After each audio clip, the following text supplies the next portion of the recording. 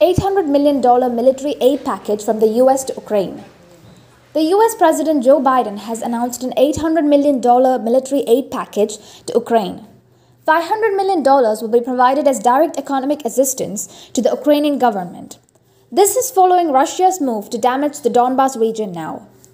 Earlier, the attempt to capture the Ukrainian capital, Kyiv, had failed. Biden said, "Today, I'm announcing another $800 million to further augment Ukraine's ability to fight in the east and in the Donbas region." This package includes heavy artillery weapons, dozens of howitzers, and 144,000 rounds of ammunition to go with those howitzers. It also includes more tactical drones. This was the response of the US president about the Battle of Kyiv. It was a victory for freedom won by the Ukrainian people with unprecedented assistance by the United States and our allies and our partners. Now we have to accelerate that assistance package to help prepare Ukraine for Russia's offensive that's going to be more limited in terms of geography, but not in terms of brutality. Russian President Putin has claimed that the Ukrainian city Mariupol has been brought under control. The response from Biden to this was that the claim was questionable.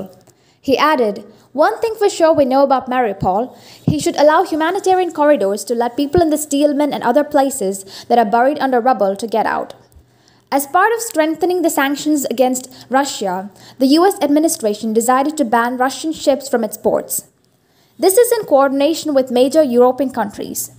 Biden explained that no ship that sails under the Russian flag or that is owned or operated by Russian interests will be allowed to dock in a United States port or access the US shores. It's likely that Joe Biden may request lawmakers to find more funds to assist Ukraine. The US Congress has already approved $13.6 billion assistance to Ukraine.